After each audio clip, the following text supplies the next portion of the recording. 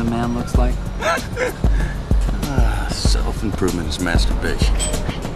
It's a trap! When I first heard this idea that self-improvement could make you miserable, I shrugged it off. Pfft, what a loser. He just failed. And I was actually right. Most people that say self-improvement is miserable are actually the ones who gave up in life. But this video is not about them. It's about how self-improvement can turn from something positive to something toxic, and I believe almost everybody falls in this trap eventually.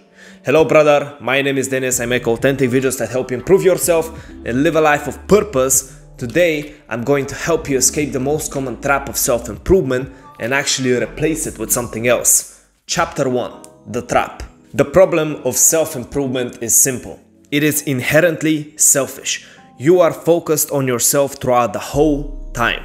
Now you might think that there is nothing wrong with that, but this self-centeredness creates two massive problems. First, you become incredibly unhappy. See, by definition, if your main goal is to self-improve, then that means that something must be wrong with you. This is how your brain sees it. As long as you're focusing on the self, you can never be happy. You can never let yourself be happy.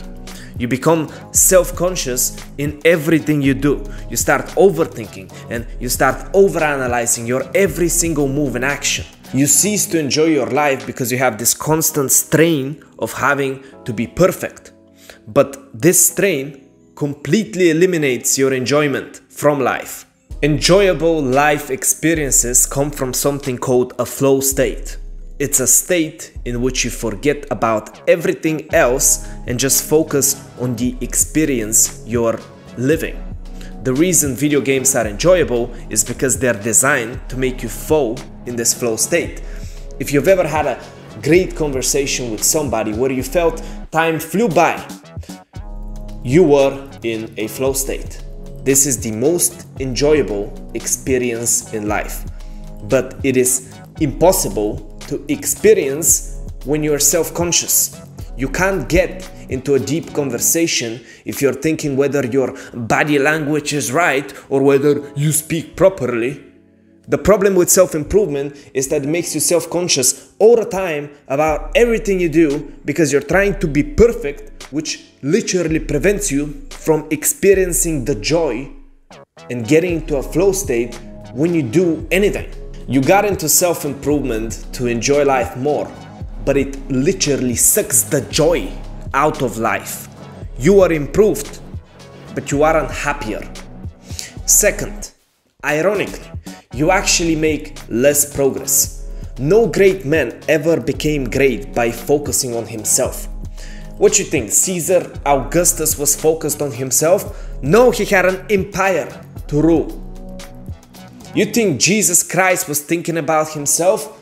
No, he had people to save and help. You think Elon Musk thinks about improving himself? No, he has companies to run. Yourself will always be a weak motivator. It doesn't make you push hard.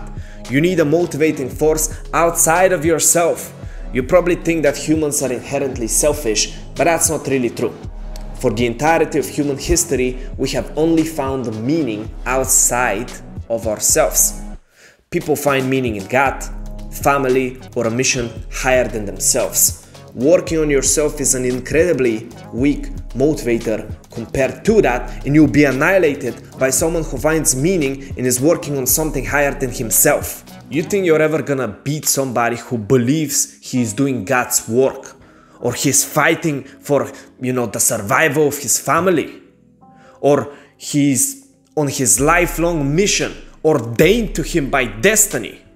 You think you're gonna beat men like that with your little self-improvement, with your little meditations and going to the gym? No, you can't beat such men like that. So what can you do instead? Chapter 2. Purpose. Instead of doing self-improvement, you need to find a purpose for your life. A purpose is the mission of your life beyond yourself. What do you want to do with your life?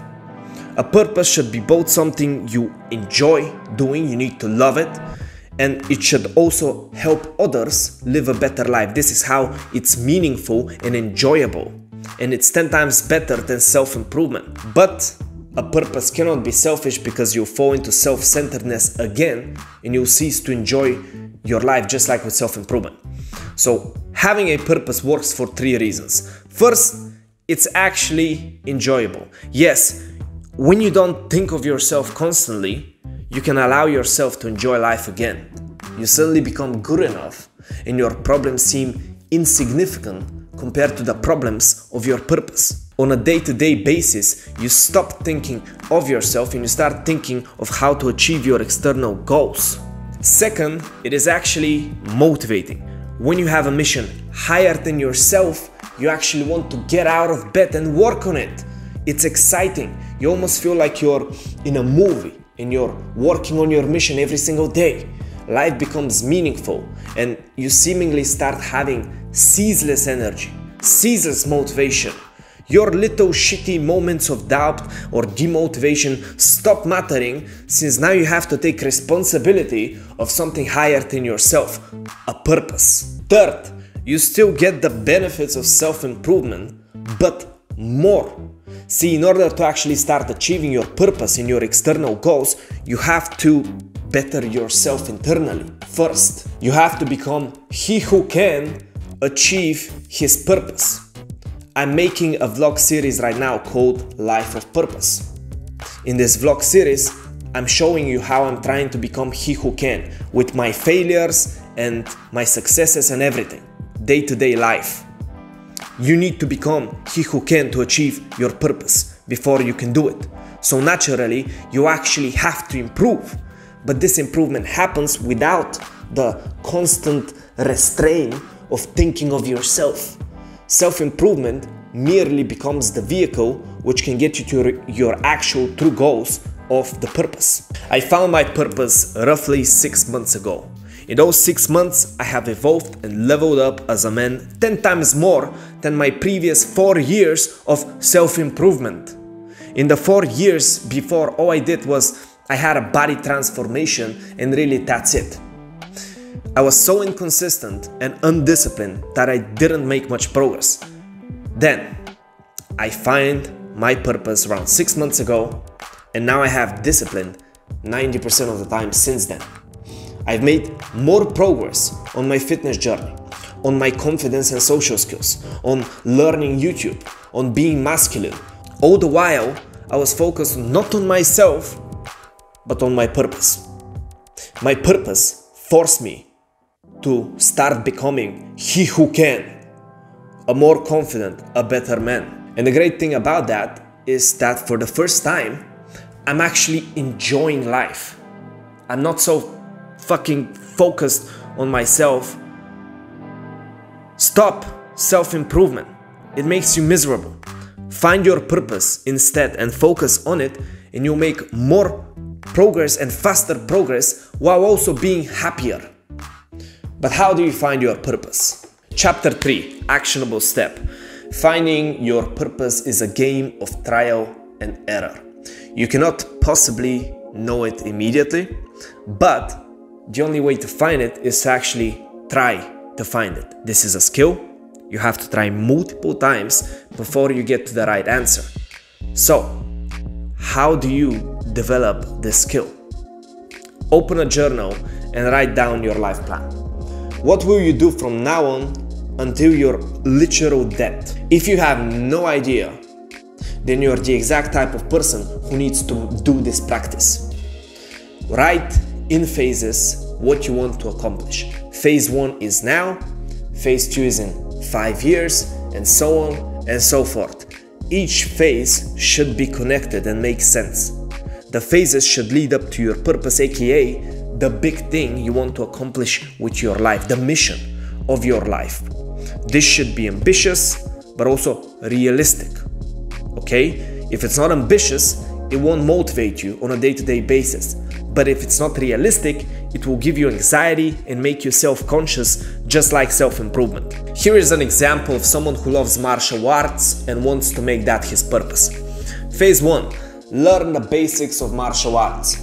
Phase 2. Start competing and winning amateur fights. Phase 3. Find a top gym and become a professional. Phase 4. Master martial arts and keep winning fights. Phase 5. Enter the UFC. Phase 6. Market yourself, create a brand and win a UFC title. Phase 7. Keep fighting until retirement while stacking cash. Phase 8. Become a shareholder of the UFC. Phase 9. Work with the company. Now, this would not be realistic at all for someone who is 25 years old and never trained anything in their life, right? They're too old, they're never gonna win a UFC title. If your purpose is not realistic, you're just lying to yourself. But this would be realistic for an 18-year-old who is already somewhat of an athlete and is interested in MMA. I want you to bear this in mind. You'll probably change your initial purpose and phases 50 to 100 times before you find what you actually want to do with your life. Whatever you write initially will almost have nothing to do with what ends up as your actual purpose. But that's fine, because by a process of elimination over the course of, let's say, 1 to 2 years, you'll find your true purpose in life, which is amazing because most people never actually find their true purpose. But if something feels demotivating or makes you anxious, then that means you need to change something. You need to change something about your purpose, about your phases.